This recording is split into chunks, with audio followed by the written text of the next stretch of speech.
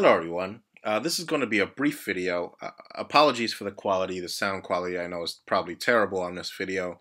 I have my mic somewhere around here and I don't know where it is. It's going to turn up soon, I'm sure, but for now, since this is going to be a very short video, we'll just have to deal with the potato audio quality. Now, this is going to be in regards to the MGTOW Manifesto. That's the silly little manifesto that's been being bandied about in the manosphere as some kind of, I guess, I don't know, proof or what have you, that, these, what's essentially a tradcon document about instilling masculinity in women I'm sorry, instilling femininity in women and masculinity in men, and all this nonsense about small government and this and that, which again, I don't really have any problem with small government per se, but of course, I don't see it as some kind of end-all be-all solution to the problems that we face as men. This document has been being passed around by several people as some kind of proof that instead of the greats, people like Spetsnaz, people like Stardust or whatever, that are responsible for just creating amazing content, groundbreaking stuff that attracted huge numbers of MGTOW to the MGTOW community. It was this obscure little manifesto that was responsible for it all, and some no ma'am fucking website. Well, I'm here to say fuck that bullshit. I penned a article about this, and it's going to be in the description box. But basically, the article states, and I want you guys to go there and read it. Retard Fido Bogan made an appearance in the comment section, so that was very exciting. And his usual stuff, philosophizing about what feminism means, some stupid comment. I just told him to go fuck himself. I've already responded to him thoroughly in previous videos. If you guys haven't seen those, I'm sure you can find them on my channel. But I'm here to categorically reject this manifesto. It's interesting that when people that accuse us of being a cult hold up this manifesto as some kind of rule book that we have to fucking adhere to. I'm here to reject this manifesto. I don't think that it serves MGTOW in any real, meaningful, and non-trivial way. I don't think there's any kind of core advice that I find to be beneficial. It's very vague. There's a lot of platitudes in there. There's a lot of nondescript talk about, instilling masculinity in men. I don't subscribe to this bullshit because, frankly, I think it's just feel-good nonsense. I'm not, you guys know my feelings on, the cure-all of, just shrink the government and defeat the left and all that.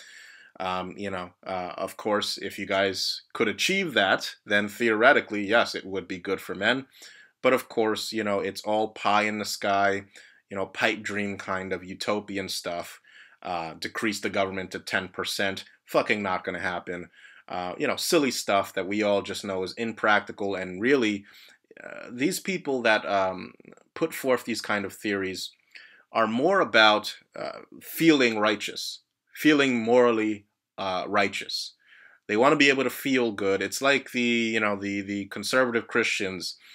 They don't want to invest in something like male birth control, for example.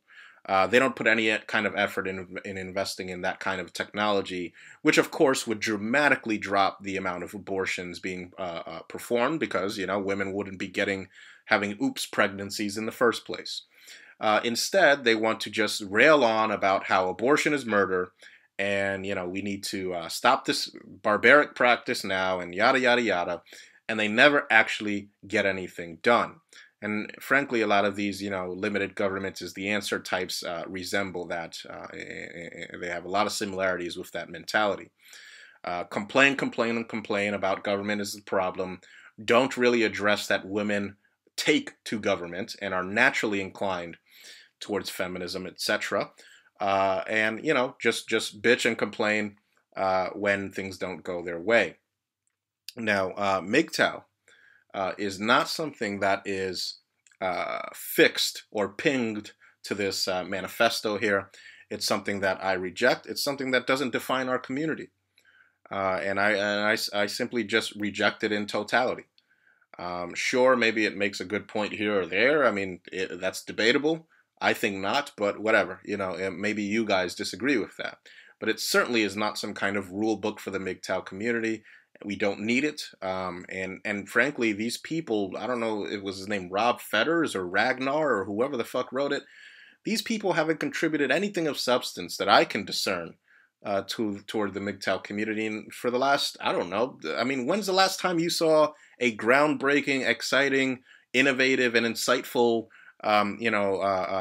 video or blog post from Ragnar or Rob Fetters or even Aaron Clarey or any of these clowns, Matt Forney? You haven't seen it, right? They don't fucking contribute to MGTOW. They just complain about, we were here first, that kind of shit.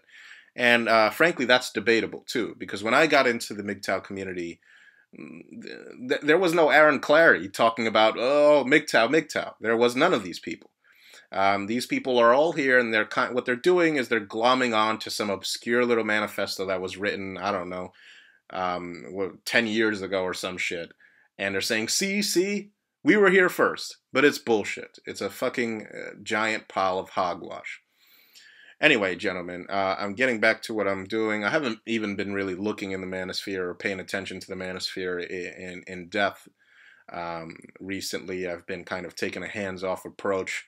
I'm sure this will ruffle some feathers. Frankly, I don't really care. I won't even realize it because I'm not checking the channel. I have so many things that I'm doing.